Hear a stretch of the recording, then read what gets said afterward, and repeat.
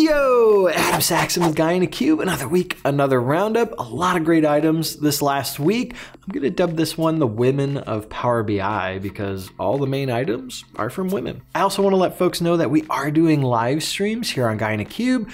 They are going to be Saturdays at 9:30 a.m. Central Time. We had our first one this last Saturday on February 22nd with Chris Wagner. You can go check that out. It was a great time. We had a lot of fun communicating with everyone in the chat. It was, I'm going to be honest, it was a little nuts on my end. It was crazy to keep up with all of that. So check it out, Saturdays, 9:30 a.m. All right, with that, let's dig in. Imke Feldman's got a blog post where she put together a Excel equivalent to network days from Power Query. This is a function that she has in the blog post that you can just copy and paste into Power Query, and it'll give you that same functionality as network days does in Excel. And so the idea of network days is you can give it a start and end date. It will give you all of the dates excluding weekends and whatever holidays that you pass into it.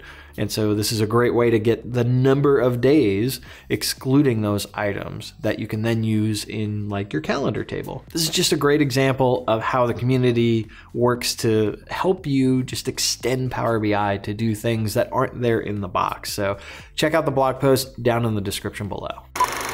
Shabnam Watson has got a blog post looking at Power Apps inside of Power BI integration doing writeback. This blog post goes through all the gory details of how to actually set this up from the Power BI side and the Power App side, actually creating the Power App. I also love she's got some visuals in there that just kind of a high level explain like how this works, which is awesome. And I know a lot of folks ask for this writeback type capability. Power Apps is definitely a way that you can go about doing that. And Shabnam's got you covered in this blog post. There's a lot of details inside of it. So if writeback is something that you're interested in inside of Power BI, definitely check out this blog post. Links down below, including links for all the items in this week's roundup and some bonus items. So go check it out. Melissa Coates has a blog post looking at what permissions are owned by Power BI content owners. There's actually 2 videos in there. It's a 2-parter. And she goes through and walks through like what are those specific items, whether it's an app, whether it's a report, workspaces, all of that. I love the detail that she puts in this, and anything admin related is near and dear to my heart. She also has a diagram that she put together that you can download as a PDF, which just visually explains that permission flow within content inside of Power BI. So go download that diagram, then head over to YouTube and watch Melissa's 2 videos on this topic. One of the big announcements last week is the fact that Incremental Refresh is now available for pro users. It's not just a premium feature.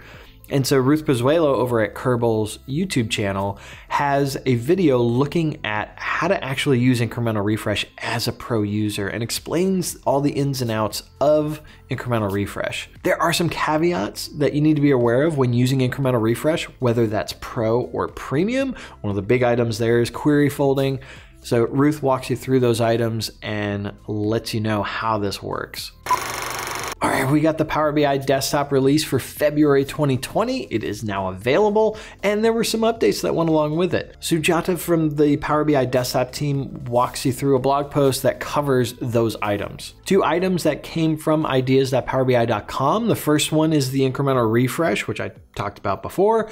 The other is the hierarchy slicer. So Jan Peter has had a hierarchy slicer as a custom visual for a long time, but a lot of folks have asked to have this native inside of Power BI desktop, and it's now there in preview. So make sure you go to the preview features and check the checkbox, restart Power BI desktop, and then you'll be good to go. And it really just works like the regular slicer. You can just add additional fields there and have that hierarchy inside. There were also some updates to the title bar and also accessibility items. So one big thing you may notice is the save button is back. Yay! And of course, there were other items listed out in the blog post as well. So definitely check it out. Be sure to update Power BI Desktop to the latest version.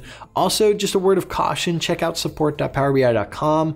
When this was originally released, there were a few items where folks couldn't actually open existing Power BI desktop files. As of the recording of this video, that should be fixed, but just check out support.powerbi.com to be sure. When I looked just before recording this, it said that a fix went out by the end of day, February 22nd, to address that issue. So just, word of caution, just be aware of it, and now you know. All right, I want to hand this over to you. What do you guys think? What was your favorite item this last week? Maybe it was something I mentioned. Maybe it was something I didn't. Let me know down in the comments below. If you like this video, be sure to hit that big thumbs up button. Smash it if you so desire. If it's your first time here, hit that subscribe button. And as always, from both Patrick and myself, thank you so much for watching. Keep being awesome, and we'll see you in the next video.